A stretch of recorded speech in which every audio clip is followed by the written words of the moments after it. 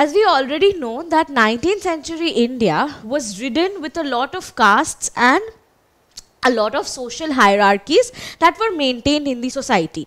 Now these castes and the societal norms came to clash with one another, because the ideas of the society that were prevalent at that point of time was such that there was a distinction between the lower and the upper classes. Now we already know the fact that the Indian society was divided into four caste of varna basis, which was first was the Brahmanas, then comes the Kshatriyas, then the Vaishyas and the Sudras. Now these people did not live in harmony, and there came up across certain evil social practices that started to be observed and that grew at one point of time in 19th century India. So in this animation we can see the four castes that were there in India, and we realized that these three castes always oppose the existence of the Shudras, which it called the lower caste, right? So you can see how they were afraid of even of the shadow of the Shudras, and the Shudras were supposed to live outside of the other four castes where they lived. In fact, when a Shudra would come, they would close all the door and the Shudra would have to ring a bell to make sure that people know that they were here, and they would close all their windows and doors so that a blunder would not happen in coming face to face with the Shudras. Now this was also the point of time when certain rituals and evil practices, as we were discussing, were also very prevalent.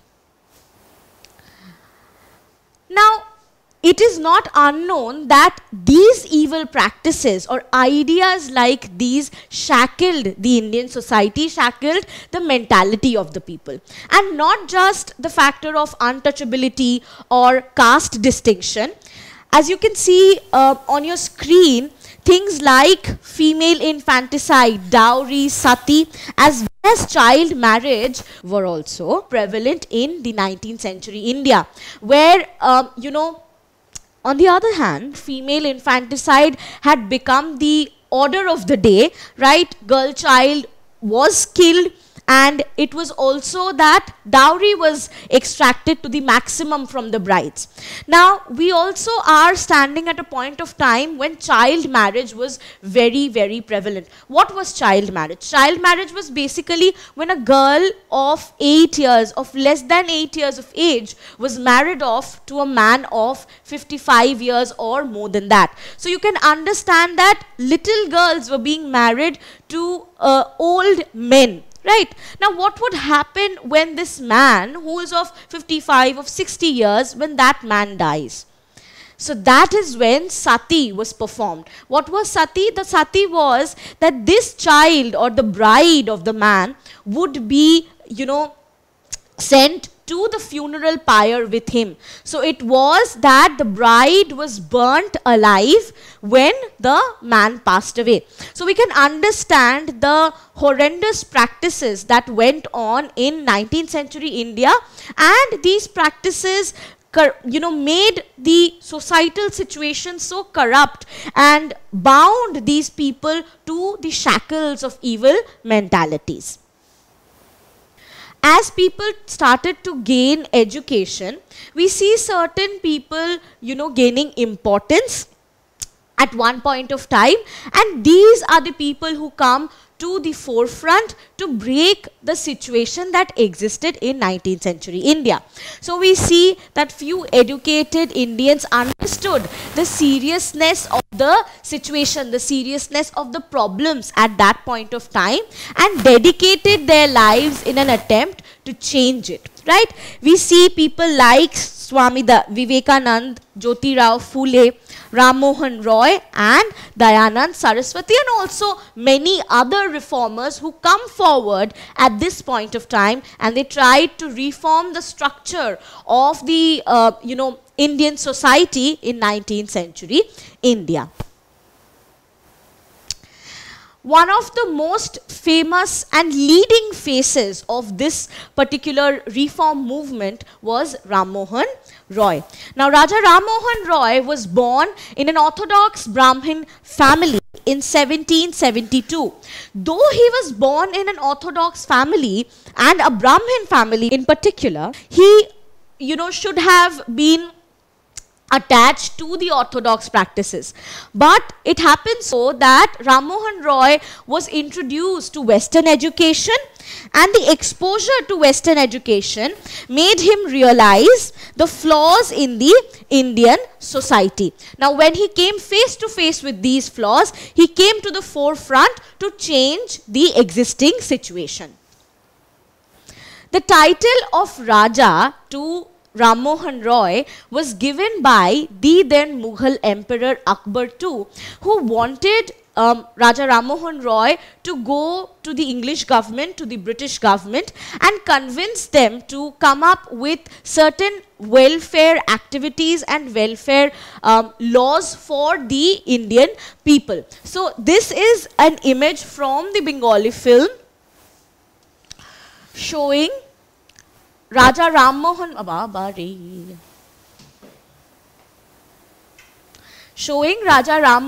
Roy being given the title of Raja by Akbar II.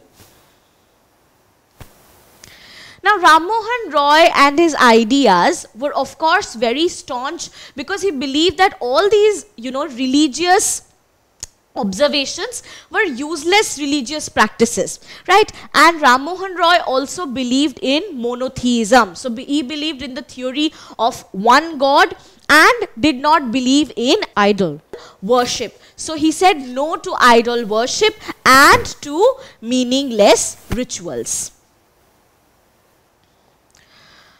Raja Ram Mohan Roy went ahead with his rational and religious ideas when he established the Atmiya Sabha in 1870. So basically he wanted to establish an organization that would give place to open-minded ideas rather than, the orthodox practices that was followed in the name of religion.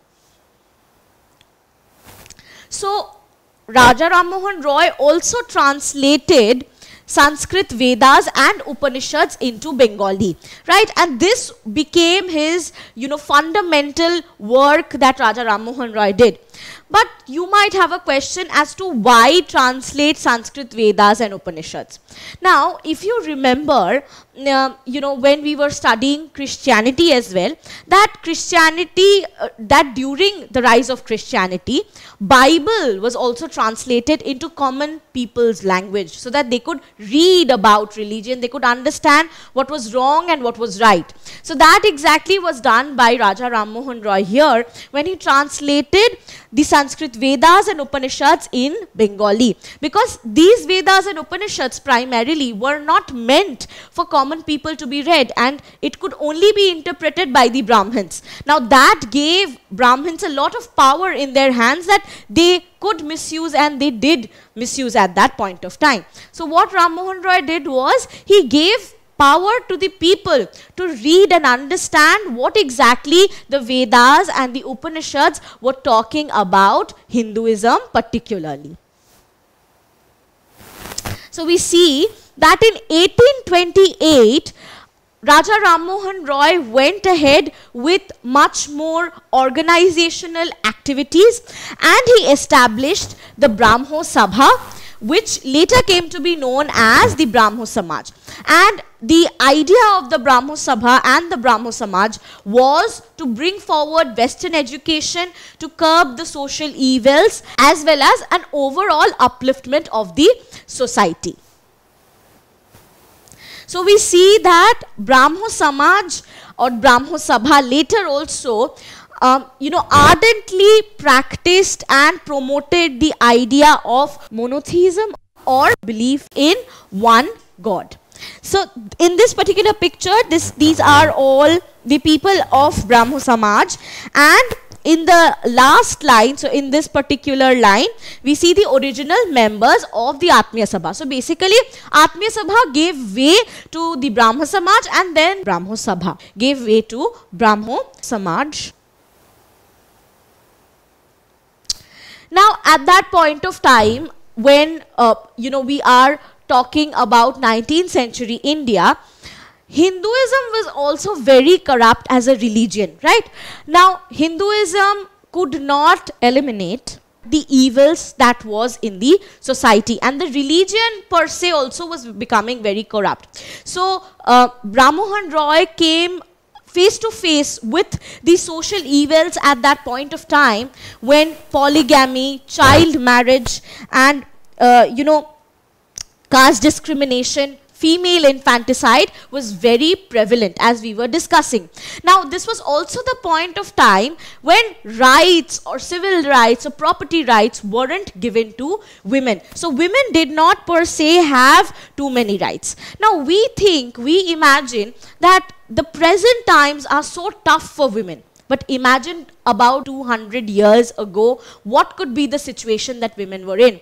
It was dire when women were in the shackles of these evil practices that were being practiced continuously without any protection given to the girl child or to the woman.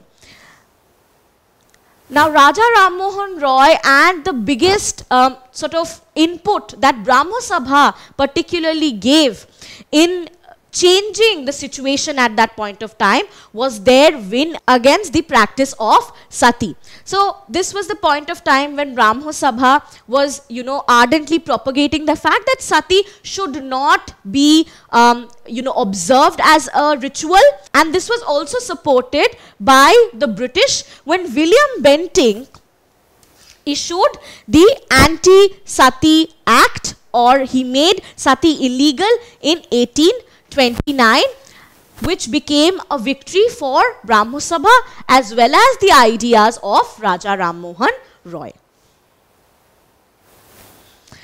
Now, Raja Ram Mohan Roy also, saw that there was no amount of appropriate education that was being given to the youth. Women were not receiving education. So, at this point of time, the society had also started to become very backward, because they were stuck with the traditional modes of teaching, traditional ideas of teaching. So, what Ram Mohan Roy did is, he collaborated with Alexander Duff, who was a Scottish missionary, and David Hare, who was a Scottish scholar, to come together and promote Western education. Now, you might already remember that Raja Ram Mohan Roy was also influenced by Western education, which shaped his ideas. So, we can understand that why exactly he was trying to promote that change in the society. So, at this point of time, then we see that there are not only changes in religious terms, but also in societal terms as well. So, Raja Ram Mohan Roy with Alexander Duff and David Hare established the Hindu College, which is now known as Presidency University, and the Hindu College was established in 1817. Not only that, Ram Mohan Roy also established a college called Scottish Church, which was established in 1830, and this focused on the co-ed education, right? Now, this became the first institution to promote co-ed studies, and this also became the institution that promoted Western education and, brought the education system out of the traditional orthodox methodologies. It was not only through schools or colleges that Ram Mohan Roy was trying to change the educational aspect of the society. Now, Ram Mohan Roy established a newspaper called Samvad Kaumudi, which was focused on, make people understand the concepts of freedom of press that was to be spread among masses by Raja Ram Mohan Roy, and this was established by journals like Samvad Kaumudi and also several other journals that were established at that point of time. Now, here we can see an Indian nationalist newspaper during the British times, and this is talking about Indian nationalism and the changing face of it. So you can understand how press became very crucial to let people know about the advancements that are happening in the society at that point of time. Raja Ram Mohan Roy passed away in Bristol in 1833 when he visited England. But Raja Ram Mohan Roy left back a big legacy behind him, a legacy that was to be carried forward by the reformers who came after him. This is a statue in Bristol that is located in England of Raja Ram Mohan Roy. Raja Ram Mohan Roy passed away in which year and where? Was it in 1831 India, 1723 USA, 1832 Calcutta, or 1833 Bristol? The answer is in 1833 in Bristol. Now, have you ever considered the fact that was it only always men who received education, or did women also receive education in the same way that men did? That is correct. It was not always the same case as we see right now, the situations that we live in, right?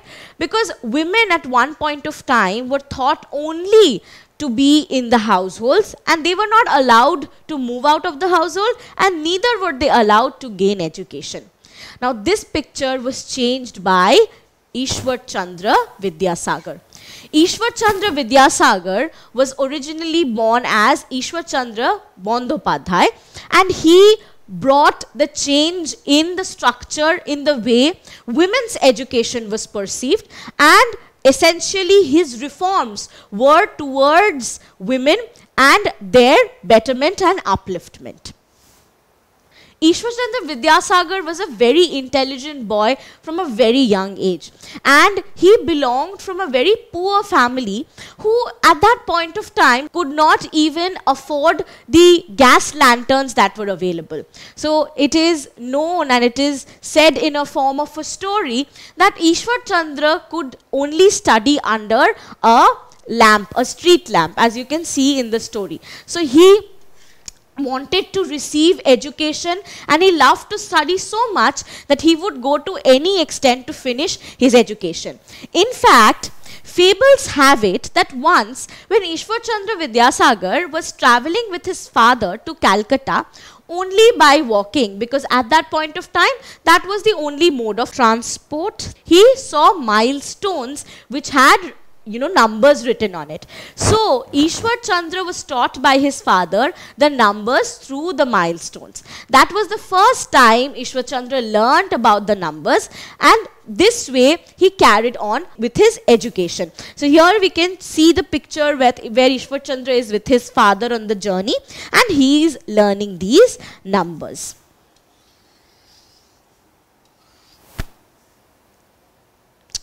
Now, Ishwar Chandra Vidyasagar very soon completed his education and became a renowned Sanskrit scholar. And soon he was given the duty to head the Sanskrit college. Now, as soon as Ishwar Chandra Vidyasagar got the hold of the Sanskrit college, he became the head of the Sanskrit college. He opened it to all the castes, because Ishwar Chandra Vidyasagar believed in equality of all castes, and he was a staunch reformer who stood against any discrimination on the basis of caste. So we see Ishwar Chandra was appointed the principal of Sanskrit college.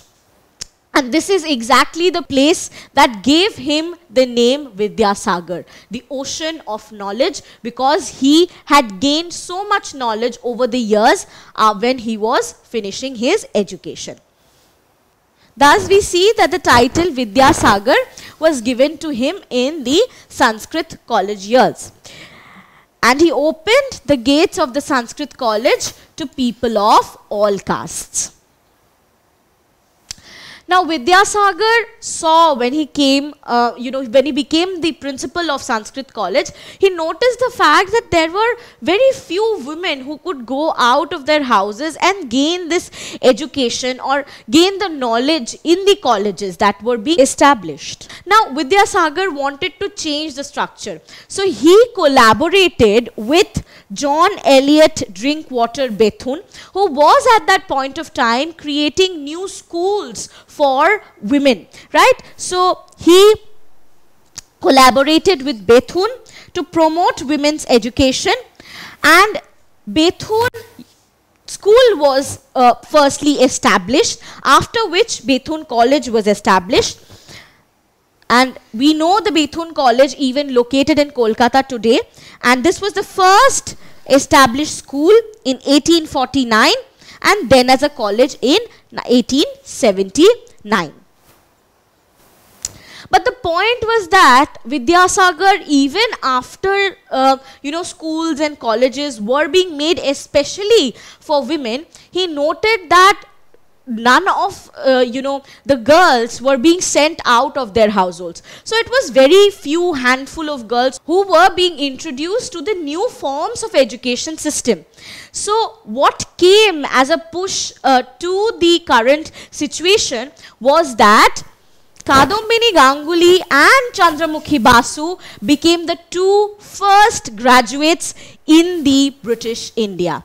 So Kadambini Ganguly and Chandramukhi Basu became the first graduates in the whole of British India. So this changed the face of education of women. When women started to prosper even in the fields of education, that is when others sort of gained that impetus. They gained that push to move out of their households and get the knowledge that was being imparted in the new schools. Ishwar Chandra Vidyasagar not only focused on women's education, but also, like Ram Mohan Roy, on the evil practices that were going on in the society. So he wanted to reform those as well. And the biggest input that Ishwar Chandra Vidyasagar gave was the Widow Remarriage Act. He was backed by the British, and essentially Lord Dalhousie introduced the Widow Remarriage Act in 1856 that legalized widow remarriages in India. Before that, widows were living in dire situation, and widows had a very poverty-stricken life even if they weren't supposed to. After the death of the husband, it was often considered that the woman is not pious anymore. So we see that Ishwar Chandra Vidyasagar's works are centered around women empowerment and women upliftment for the widows and the girl child. So we see that a book that was written by Vidyasagar showing why widows should be given an option to get remarried and why it is not a sin. In fact, for widows at that point of time, living was a sin because she was living even after the death of her husband. So here Ishwar Chandra Vidyasagar wanted to give them a better life, a better living standard, and that is why he was promoting the idea of widow remarriage. In this picture, you can see how Ishwar Chandra Vidyasagar is organizing a widow remarriage. So a palanquin is being carried, which is a marker of Bengali wedding, amidst the outrage of the people. So that is very important to note here, that people were not really interested in these changes. In fact, there was a lot of outrage coming from the orthodox, from the traditional mindset, that why should these changes be brought when the Vedas and the Upanishads had this. But that wasn't the case, and therefore people like Ram Mohan, people like Ishwar Chandra Vidyasagar were bringing the change in the society. Ishwar Vidyasagar also wrote a Bengali primary book that is used even in schools today in West Bengal, which is called Borno Porichoy. Borno Porichoy was a book that had the basics of grammar in simple constructive sentences, and it is one of the fundamental books that is given to a child who is learning Bengali even today. Now you will be surprised to know that there was somebody who took after the name of Vidyasagar. So there was a person who was called the Vidyasagar of the South. It was Kandukuri Verisalingam. So Verisalingam basically took to the path shown by Vidyasagar, and he started to work for the empowerment of women. So he was known as the Vidyasagar of South India, and he promoted education for girls as well as widow remarriage. So we see that here Verisalingam set up the home for widowed women. He established the Widow Remarriage Association, which basically became the home to house these widows who were, sent out of the society and were kept isolated, in fact, in the society. So he set up homes for widows at Rajamundry and Madras. So his area of work was South India. Thus we see how exactly these minds who were educated, who were well established, they were taking to the force and they were coming in the forefront to fight against the social and religious evil practices that shackled the 19th century India. They were not only heroes who were staunch reformers, but also people who shaped the newer India that we live in today. Don't forget to subscribe to our channel and hit the bell icon. You can also register for free at DeltaStep.com or download the DeltaStep app to get access to all our 5,000 plus amazing videos as per your school syllabus. Master each topic with our adaptive practice technology. Get million plus questions with step-by-step solutions and unlimited mock tests. Get all your doubts resolved instantly, learn via games, and win amazing prizes like PlayStations and iPads. So at DeltaStep, learning is not just fun and easy, it is rewarding too. So register for free now.